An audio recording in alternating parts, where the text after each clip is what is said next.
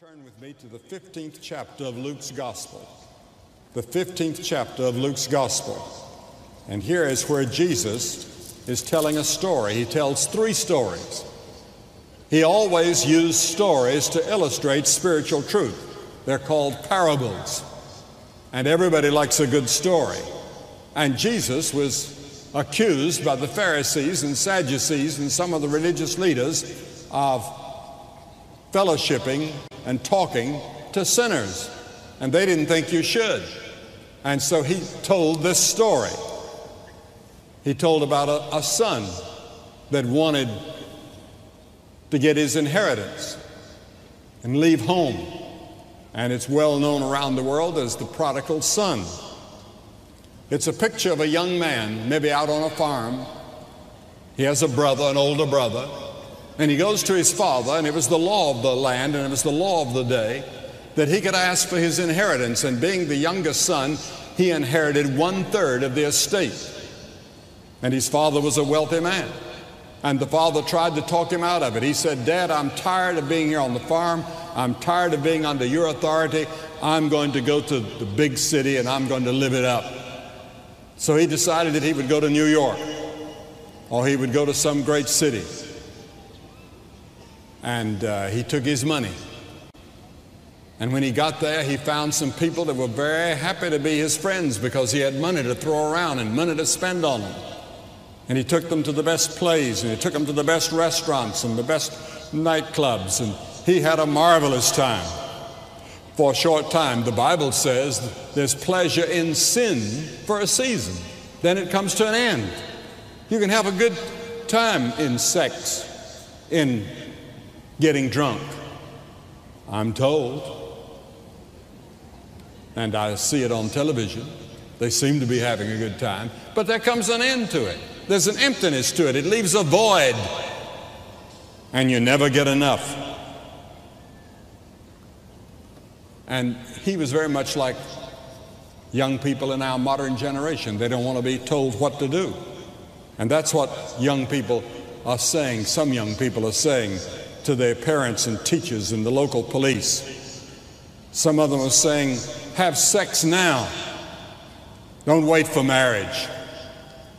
Buy now on credit. Pay later if you can. Assert your independence. Assert your dependence. Do your own thing regardless of the consequences. The Atlanta-based Center for Disease Control says that the number of American girls who are sexually active by the time they're out of high school has jumped from 28% in 1970 to 51% last year. It's currently estimated that 1 in 500 adults in the world are now infected with AIDS. And it's going to be an epidemic that some people feel could destroy the human race unless we find an answer to it and find it soon. This young man in Jesus' story sets out. He's going to live that kind of life. He wants all that he can get out of life, the good times, out of sight of anyone who might know and criticize him, free to do as he pleases. There are over 1 million runaways in the United States every year. I realize many left home because of abuse and so forth. A recent article told of a boy who turned to life on the street when he was 12.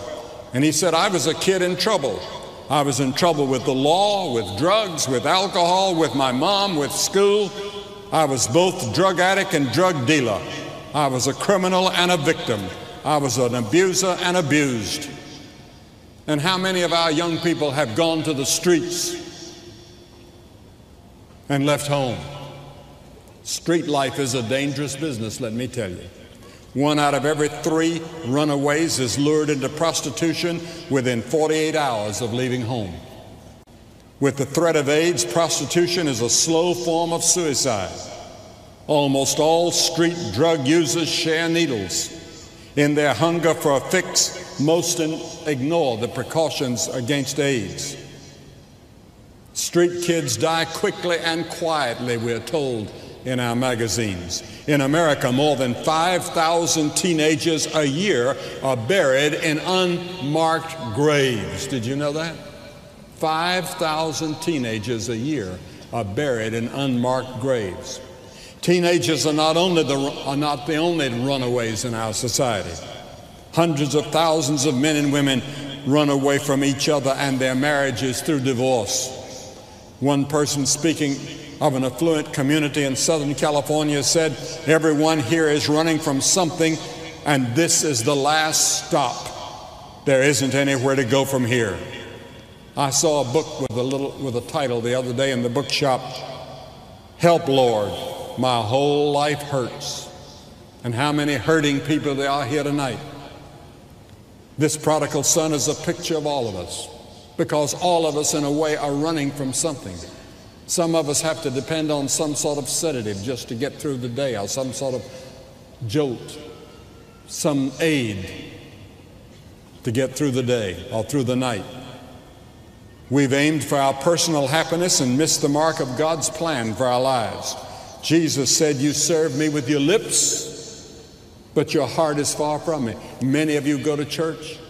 Most of you, I'd say, have been baptized or you have gone through confirmation. But deep inside there's a void, there's an emptiness, and you are not certain that if you died at this moment you'd go to heaven. You are not sure that you're ready to meet God. You're not sure that you know Christ. You're running. All around us here tonight, those of you that are listening outside, running away from something. This boy squandered his wealth in wild living. He spent it all and had nothing to show for it. In Isaiah, the 55th chapter, it says, "Why spend money for what is not bread, and your labor on what does not satisfy? Listen to me and eat what is good, and your soul will delight in the richest of fare. Give ear and come to me. Hear me, that your soul may live."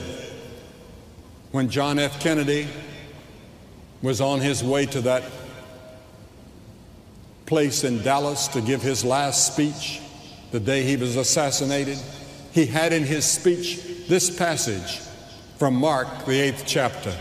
"For what shall it profit a man if he gain the whole world and lose his own soul? Or what shall a man give in exchange for his soul?" In other words, you could have the whole world.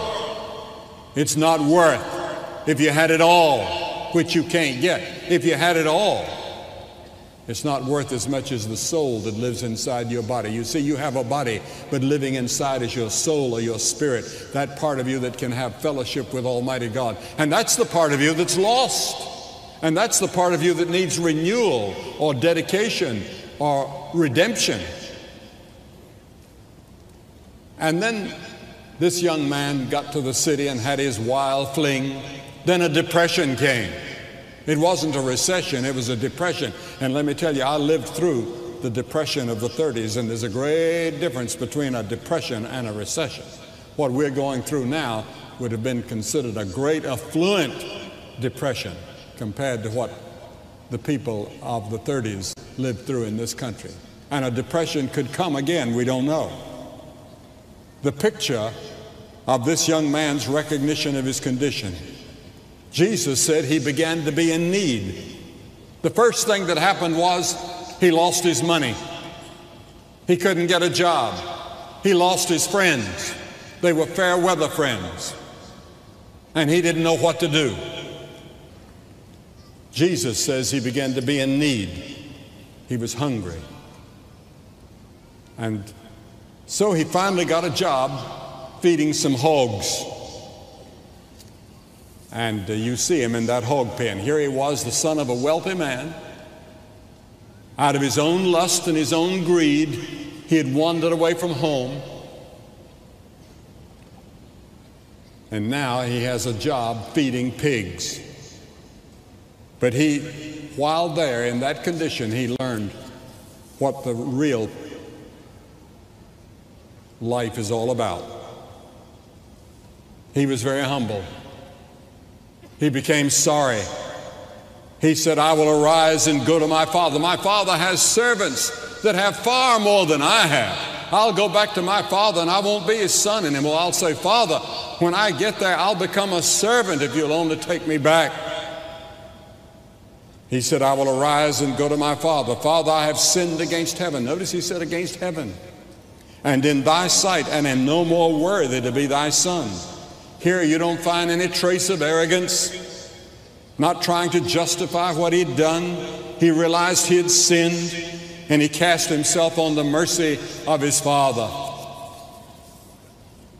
In King David's great confession of sin, in Psalm the 51st chapter, 51st Psalm, he says, the sacrifices of God are a broken spirit, a broken and a contrite heart, O God, thou wilt not despise. Because in this passage, Jesus is teaching us, God is the Father. He loves us. He longs for us to return. He longs for us to come back home. He wants to give you guidance in your life. He wants to give you a peace and joy and assurance that if you died, you'd go to heaven. But first, there must be a change. You must turn around. That's called repentance in the Bible. Repent, the scripture says. And so it says, and he arose and came to his father. He arose. He had to leave the pig pen. And that's why we give an invitation at all of our crusades. We give people an opportunity to take that step of repentance toward God. Many of you need to take that step tonight. Well, when you get back home, what kind of reception are you going to get? He didn't know. So he staggered in his dirty, filthy, smelly clothes back toward the home that he had left. And the scripture says, but when he was yet a great way off, his father saw him and had compassion and ran and fell on his neck and kissed him. God's not waiting to judge you. God's not waiting to condemn you. God loves you. He sent his son to die on the cross for you, to shed his blood for you. He wants to put his arms around you and receive you back to himself. You've wandered away from him. And he will take you and forgive you and love you and be your friend. God is a God of love and mercy. Oh yes, there's coming a judgment. There'll be some day when you will stand before God at the great judgment day, and you'll have to give an account of your life here, and you'll have to give an account of what you did with Jesus Christ on this very night. Because there's going to be a judgment. But God's judgment is also tempered by his love and his mercy. He's willing to forgive you tonight. He's willing to give you a chance tonight. Today is the day of grace and salvation for all who will come, not because we deserve it, but because what Christ has done for us on the cross. By the cross and the resurrection, God has provided a way for you to have peace and joy and happiness in your heart. And as you're growing up, you need guidance, you need direction. Not to just wander about, but some destination, something to guide you. God will guide you. In Romans, the 6th chapter, it says, the wages of sin is death, but the gift of God is eternal life through Jesus Christ our Lord. In 1 Peter, it says, who his own self bare our sins in his own body on the tree, that we being dead to sins should live unto righteousness. For ye were as sheep going astray, but are now returned unto the shepherd and bishop of your souls. Now, he didn't come like some young person would probably come back and say, hi, Dad, how are you? Did you miss me? Can I have my old room back? No, he didn't come with that attitude. He came in true repentance. True repentance doesn't presume on the grace and mercy of God. Can only come when the Holy Spirit convicts you and draws you to God. Beware of the attitude that says, I know that I'm on the wrong road, but I'm not tired of it yet. I'll repent and come back to God somewhere down the line.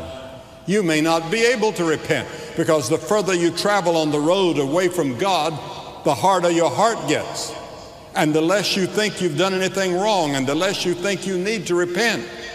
You must make that choice tonight. And the scripture teaches to come while you're young.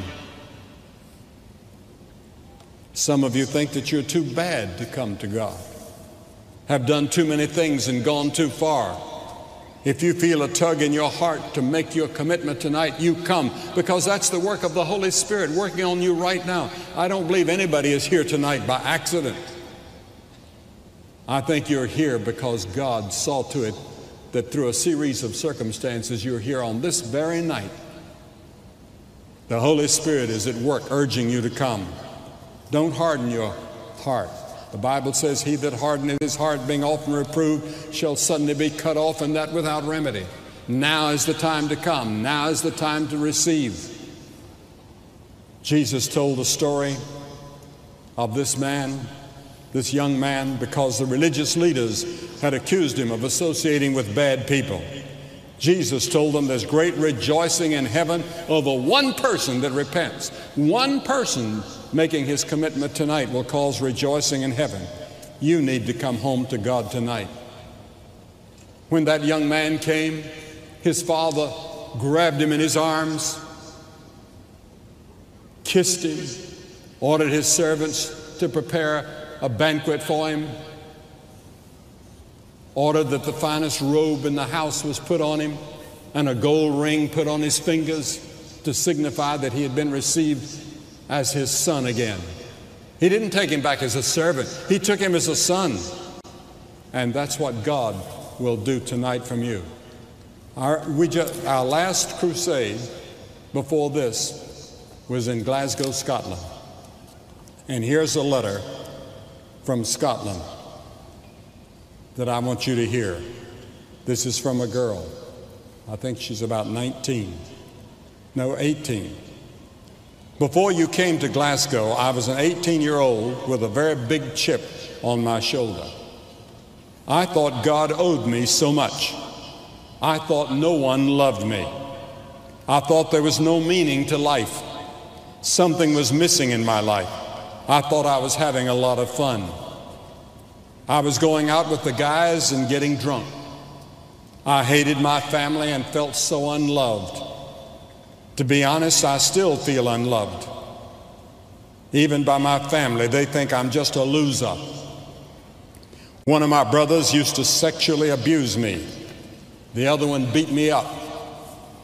I feel like I have it rough with very little love in my life before this week. I'm no angel. In fact, I'm a totally awful person. A few months ago, I was expelled from school, and I was blaming drugs. My parents are still mad at me. My dad is a doctor and my mother's a teacher. They say it looks bad on them having a daughter like me. I don't fit in with my family. I heard you were coming to Glasgow, and I said I would not go. But where I work, I was told I was assigned to do first aid every night at the crusade. And I was not happy. I went on Tuesday and I mocked you. I laughed at you. I said, what does he know anyway? I said, doesn't he know God does not care for us? But I guess I was listening anyway.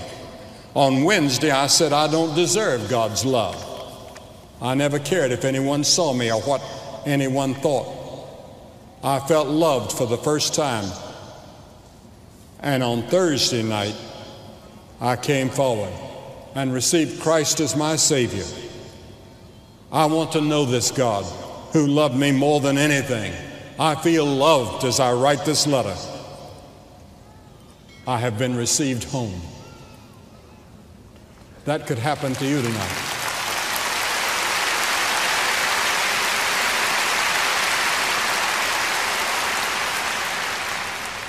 We receive hundreds of letters like that every week as young and old alike come to Christ.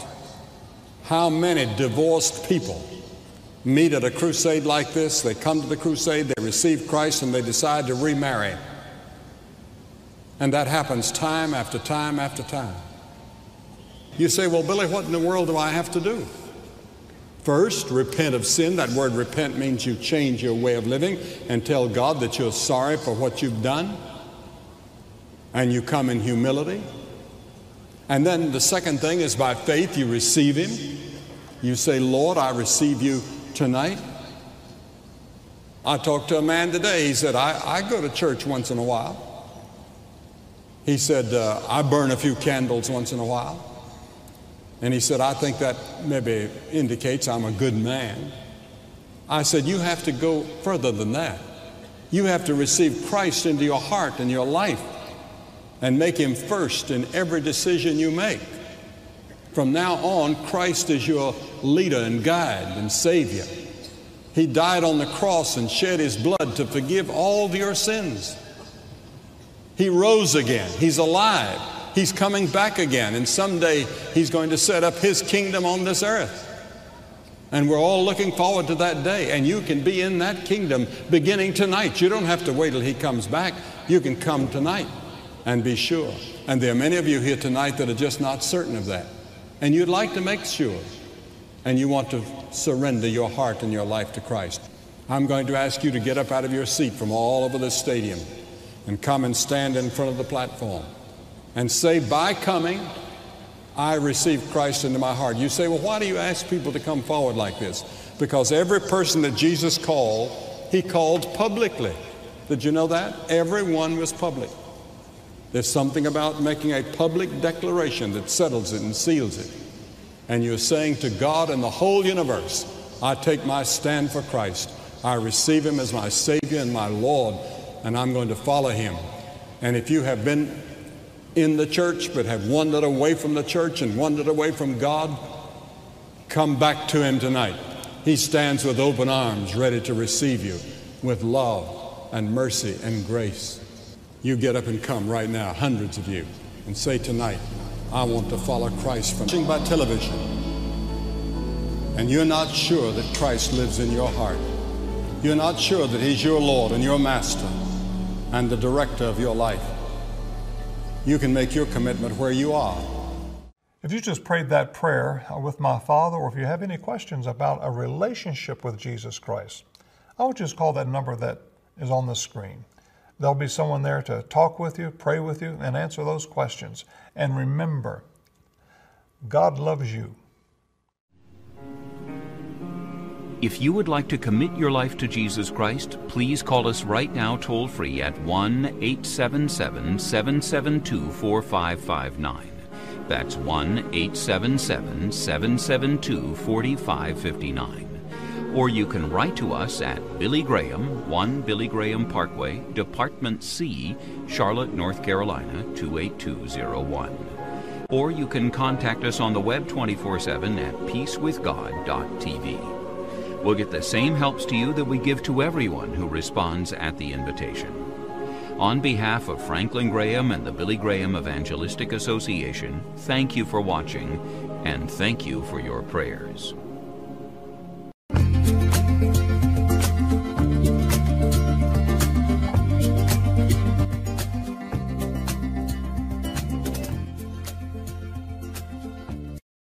From our archives, the Billy Graham Classics.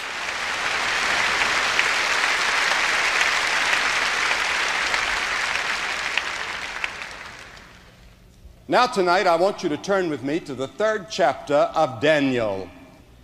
Now at this time, Nebuchadnezzar was the king of Babylon, and he was the greatest of all the kings, probably, that ever lived. And he conquered Jerusalem. And he takes some Jewish captives among the young men, many of them in their middle or late teens.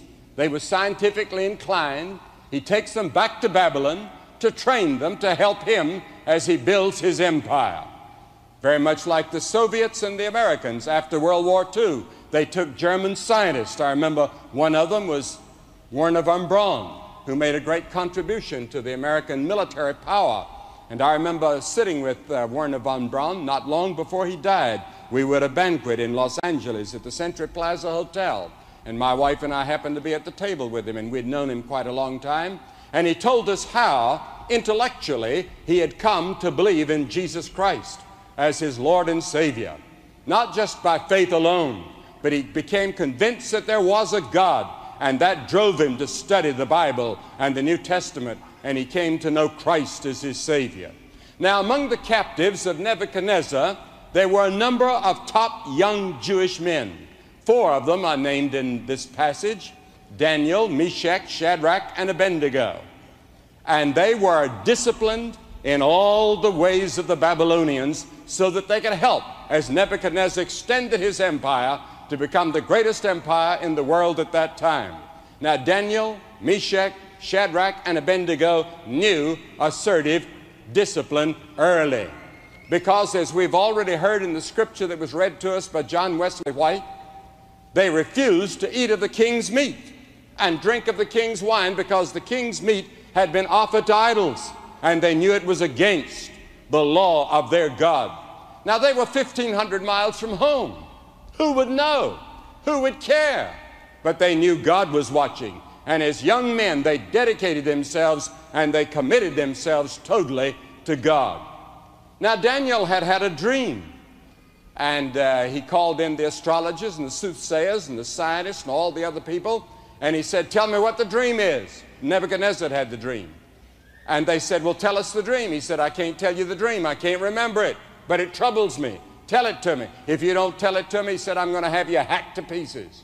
Well, boy, that really made them study and work and try to come up with the answer, but they said, "We can't tell it to you unless you tell us the dream. We can't interpret it." And so Daniel called one of the guards over to him, and he said, "I can interpret the dream. God has revealed it to me. My God has." And he went to see Nebuchadnezzar, and he said, "Don't kill all the astrologers and the soothsayers and the wise men of Babylon. I'll tell you the dream, and I'll interpret it." He said, "What you dreamed was the dream of a great statue, and it had a gold head, and its breast and its arms were made of silver, and its thighs and stomach were made of brass. It had legs of iron, and it had feet of clay mixed with iron, or iron mixed with clay." And Nebuchadnezzar said, "That's right, God has revealed it to you. Now, what is the interpretation?" And so Daniel interpreted and said, "You, sir, are the head of gold. You are the greatest empire, the greatest king that will ever live. And then it will decrease on down till the end of history. And then will come the stone cut out without hands, and will crush the image, and it will come tottering down." In other words, Daniel was being told by God that all the empires of the world will someday fail, and only the kingdom of God is going to survive. And that was that, but that's the second chapter. Now we come to the third chapter. There's another image. Nebuchadnezzar has become very powerful, very egotistical, as men of power often get. And so he decides he'll build a statue to himself, a big image, 99 feet high, made of gold. And he calls thousands of his subjects from many of the countries of the Middle East to come on the plain of Dura. And there he says, "I want, when you hear the trumpet sound, and you hear the music play, and you see the flags coming in, and you see the marching of the soldiers, I want all of you to bow down and worship the image. And if you don't, I'm going to throw you into flames of fire, and you'll be burned up." You see, false religion does not hesitate to use force. The Bible teaches that Satan is the god of this world. He's the prince and power of the air. He's the prince of this world. And he uses force to get people to believe strange things. And we're seeing force used by religious groups today all over the world as tensions are mounting on a scale so rapid that we cannot keep up with them. And we've seen even in the past few days things happening that we never dreamed would happen, but they are happening. And it seems that the world is rushing madly toward World War III, and World War III will be Armageddon. The four horsemen of the apocalypse are already riding. I can hear their hoofbeats. And unless we repent and turn to God, they're going to come with all of their war and their destruction and the starvation and the diseases and the death and the hell that they bring with them. He commands that they worship the image. But Christ also was asked to worship at the image. He was asked to bow down and worship the devil in Matthew 4. But Jesus didn't argue. He didn't debate. He said, "It is written." All he did was to use the Word of God. That's the reason it's important to memorize passages in the Bible, because he just used it as a weapon. And he said, thou shalt worship the Lord thy God, and him only shalt thou serve. God had said in the very first commandment of the 10 Commandments, thou shalt have no other gods before me. Jesus said in Matthew 6, no man can serve two masters, for either he will hate the one and love the other, or else he will hold to the one and despise the other. You cannot serve God and materialism at the same time. You have to choose. That's a choice that every person in this room will have to make. It's a choice that every person watching by television will have to make. It is a choice that every one of us has to make between bowing down to the things of this world that are evil and wrong, and bowing down before the true and the living God. And the images that Satan calls upon young people to bow down to today: pride, lust, many other things. Daniel, Meshach, Shadrach, and Abednego restrained their desires in situations of temptation, and they said, no, we will not bow down to the image. Now, Nebuchadnezzar could destroy the body, but not the soul. And Jesus warned about those who could destroy the body and the soul. In Matthew 10, he said, and fear not them which kill the body, but are not able to kill the soul. But fear him which is able to destroy both soul and body in hell. You have a body, but living inside of you is your soul, your spirit. That's the part of you that will live forever. The part of you that remembers, and the part of you that feels, the part of you that's the real you will live forever. And Jesus said, fear the one that can destroy both body and soul. That's the devil. Because hell was created not for you, but for the devil and his angels. And if you persist in bowing to the images of this world and rejecting the true and the living God in your life, then you are going to follow the devil to hell. Now, to disobey God's commands is called spiritual and eternal death. Now, these three Hebrews did not bow down. They stood up. They were the only ones of the thousands that were there, from the different languages and the nations and the ethnic backgrounds of the whole world of that day, that came to bow before the image of Nebuchadnezzar. They stood stiff like this as ramrods. They wouldn't bow. And of course, it was reported immediately to the emperor. Now, the alternates before them, they could have taken an alternate route. First, they could have bowed and avoided trouble. It would have compromised all that they believed in. They could have rationalized and said, it's our duty to obey the king. And that's our first duty. But they had a higher law. They had the 10 Commandments. They had God. And secondly, they could have said, it's just a matter of form. After all, religion is a matter of the heart. God knows that inwardly we're true to him, even though outwardly we'll bow down to the image. Or they could have stayed indoors that day. That would have been cowardly. They had an opportunity to witness to thousands that day, and they took an opportunity to do it. Jesus said, he that loveth father and mother more than me is not worthy of me. The Bible says, if sinners entice thee, consent not. Follow not the multitude to do evil. Then they could have said, we're far from home. God doesn't expect us to live like we did in Jerusalem. Who'll know? Who'll see us? Or they could have said that they were under obligation to the king, and they were. He'd been very good to them. Or they could have refused to bow, which they did. They refused to bow. Choose you this day whom you will serve, says the scripture. Who are you going to serve? The true and the living God? Or are you going to serve these things that the devil brings in your path? The images that he places for you to bow to, for you to give in to. Decision could not be put off. They had to make a decision then. When the heralds announced it, when the announcement was made, they had to make a decision. Just like some of you will have to make a decision tonight. You can't put it off. He that hardeneth his heart, being often reproved, shall suddenly be cut off, and that without remedy. God says, my spirit will not always strive with man. There comes a point beyond which you can go, in which it is very difficult to return. And tonight, for many of you, this is the decision night. It's either yes or no. You say, well, it may be maybe. Some of you will try to straddle the fence and live in both worlds, but God doesn't allow that. Jesus will not compromise with you. He will not make it easier for you. He will not lower his standards. If he had lowered his standards, he wouldn't have gone to the cross. But he went to the cross and he died and he shed his blood for our sins. He rose again from the dead. He's coming back to rule this world someday. The gospel plan is all set. And God says you have to repent. You have to receive him by faith. You have to accept my Son into your heart as Lord and Savior and let him rule your life if you're to enter my kingdom. Yes, they refuse to bow to the devil and give in to the devil. What if it does cost you a few pleasures in order to save your soul?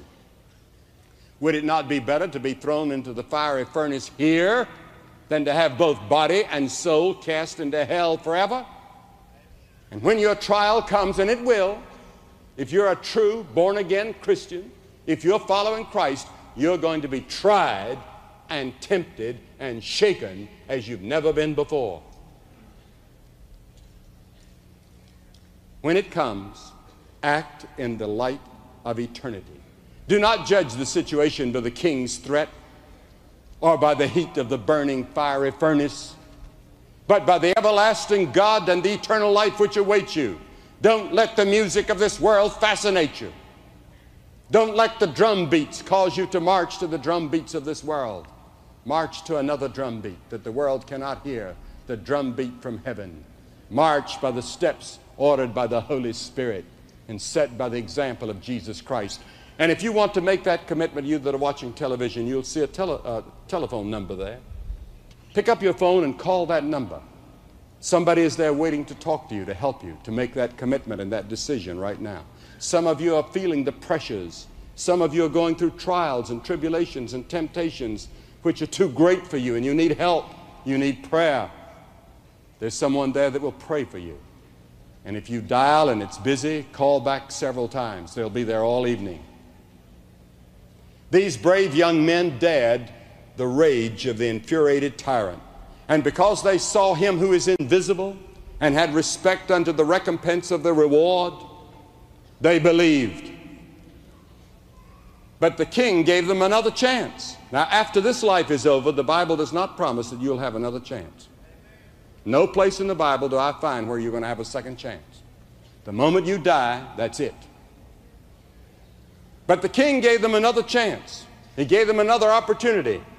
And they answered, tremendous answer. Oh, Nebuchadnezzar, they said, we are not careful to answer thee in this matter. If it be so that our God whom we serve is able to deliver us from the burning fiery furnace, then he will deliver us out of thine hand, O king. But if not, be it known unto thee, O king, that we will not serve thy gods, nor worship the golden image which you have set up. They didn't know that God would ever deliver them. They did not cringe and say, we beseech thee, please, Nebuchadnezzar, don't throw us in. Your Majesty, don't. Think it over, sir. We can't disobey God, but we don't want to disobey you either. And they did not say, let's have a consultation and come to terms. And they went into this terrible furnace, and the men that threw them in were burned up. That's how hot it was. They said to God, thy will be done. And God says, be thou faithful unto death, and I will give you a crown of life. It was only after their decision, they made a decision. After they made their decision, it was then that God intervened and delivered. He says, lo, I'm with you always. And when you have troubles and difficulties, he says, my grace is sufficient for you. And then the king looked into the furnace, standing back as far as he could so he wouldn't be burned up. He looked in and he was astonished at what he saw. What did he see? He said, I see 4 men, and the form of the 4th is like the Son of God. 3 men had been thrown in. They should have been nothing but a crisp. They were bound. But he sees 4 men, and the 4th one is like unto the Son of God. God had either sent his angel there, or it was the Son of God himself that had come. God is with his people in the fiery furnace. He is with his people in times of temptation and trouble and trial. Nothing shall separate us from the love of God, says the Scriptures. They have no hurt.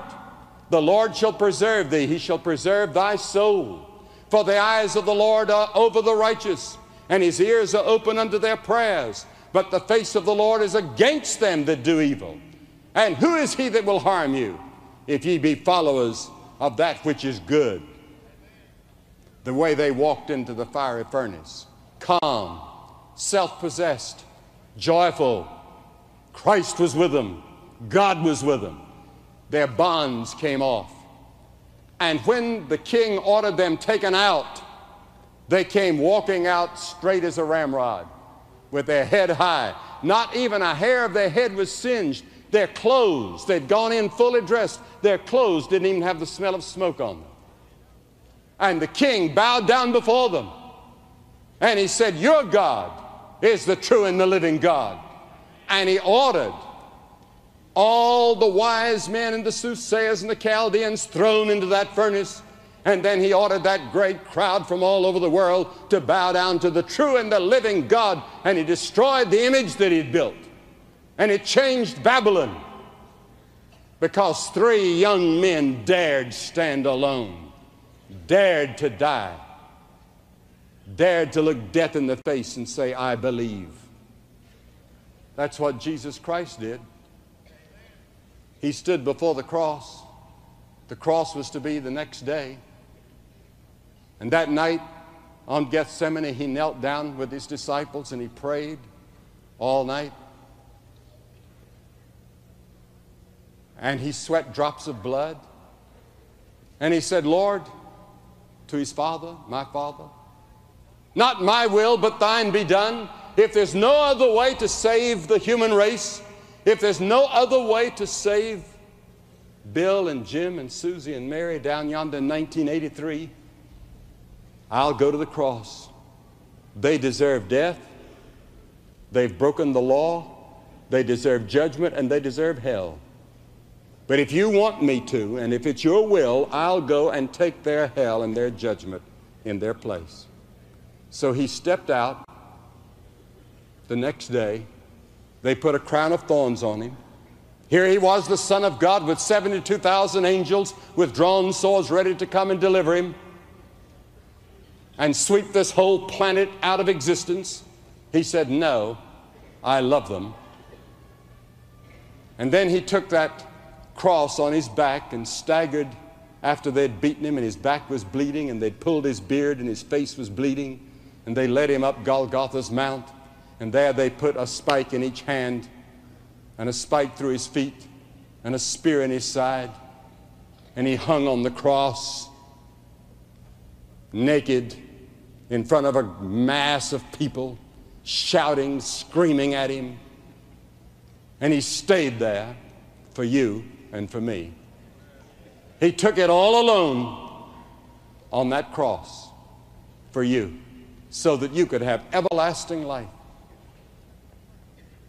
He took the furnace of hell for you, so that you might be forgiven of your sins, and when you die, go to heaven and have peace and joy here and now, and have Christ with you through the Holy Spirit now, every day. You don't have to live 1 minute alone. Every problem, every difficulty that you face, he's there. He helps you in deciding who you're going to marry, or what your vocation is going to be, or what your life is going to be, or help you in your studies, or help you in your relationships with other people. He's there to help lift your burdens here and now. That's besides the life to come. He gives both life here and now and life to come, and it's all yours if you put your faith and confidence in him. You say, well, what do I have to do? 3 things. First, repent of your sins. How many of you here tonight could tell me what repentance is? You think you really know Christ, don't you? You go to church, you've been baptized, you've been to Sunday school, but you probably don't even know what repentance is. Repentance means change, the change of your mind, the change of your way of living. If when you came to Christ, your life didn't change dramatically over a period of time, then there's something wrong with that decision. If you have a doubt in your heart or mind that you're ready to meet God right now, you better settle it tonight and recommit your life to Christ and say, Lord, I need you. I was the leader of the young people in my church, but I really didn't know Christ in a personal way. And one night I found him. He found me and changed my life completely, and it was a totally different Billy Graham than the one that just went to church and led young people and told the elders of the church that I believed all the catechism and believed all those things. I did believe them with my head, but not my heart. My will had not been surrendered to the will of Christ. And then the second thing is by faith you receive him. The word faith means commitment. We've heard that word tonight. Commitment. That means you totally surrender for the rest of your life to Jesus Christ, not only as Savior, but as Lord. You surrender your personal life, your body, your mind, everything to him. And then thirdly, you're willing to obey him and follow him and serve him. Three things: repent, believe. And the word believe is where we stumble, because we do believe with our minds, but I'm talking about believing with everything you have, surrendering it all to him, and then obeying him, whatever the cost. The world or the furnace, which will it be? Because there is a judgment to come. And if you'll make that decision tonight, I'm going to ask you to get up out of your seat. We've seen several hundred every night do what I'm going to ask you to do. I'm going to ask you to get up out of your seat and come and stand in front of the platform and say, by coming symbolically, I do repent of sin. I do receive Christ as best I know how. I will follow him with his help. I'm going to ask you to come and stand here, and after you've come, I'm going to say a word to you, have a prayer with you, and we'll give you some literature to help you in your Christian life. It's a lifetime commitment to Jesus Christ. Quickly, you come. We're going to wait. Keep dialing. They'll answer after a while. May God bless you and help you as you make this commitment. And be sure and go to church next Sunday.